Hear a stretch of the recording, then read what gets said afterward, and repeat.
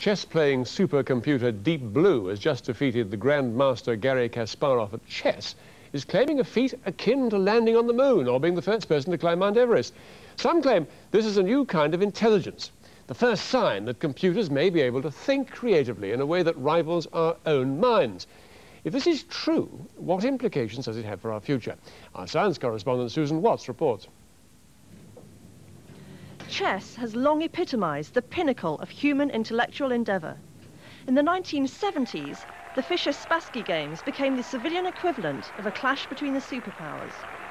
In these post-Cold War days, it's not Soviet versus American, but man against machine, no longer nation versus nation, but humankind against the computer chip.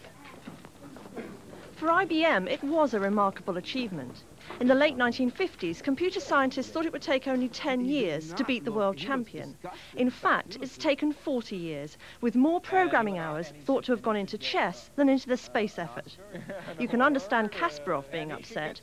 This was the first time he's ever lost a chess match. Deep Blue, Kasparov, after the move c4, has resigned. I proved to be vulnerable. So, when I see something that is well beyond my understanding, I'm scared. And that was something well beyond my understanding. And perhaps in the end it was the very fact that Deep Blue is a machine that defeated Kasparov.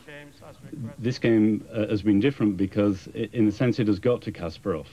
Kasparov is well known as a grandmaster who can out-psych his opponents.